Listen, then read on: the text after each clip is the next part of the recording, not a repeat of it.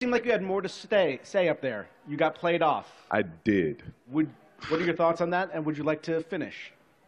You know what? I wouldn't mind finishing. Thank you for the invitation. I wanted to thank our writers. A show doesn't get 7 acting nominations without some impeccable, beautiful, thoughtful writing. You guys are our life's blood, so I want to thank you so much. To our producers and directors, in particular John Reckwood, Glenn Ficarra, and the crazy cool Ken Olin. Thank you for your guidance and friendship. And I wanted to thank Dan Fogelman. He is the Hebrew hammer with which our house is built. He makes me laugh and cry in equal parts and keeps me coming back for more. And in his own little small special way, he's not trying to make America great again. He's trying to make it the best that it's ever been.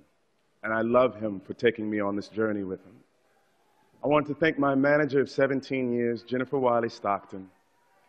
We've been doing this for a long time, and it feels like we're just getting started. I can't wait to see what's next. And to my wife. They cut me off before I got to thank my wife, man. Ryan Michelle Bathay, you're everything.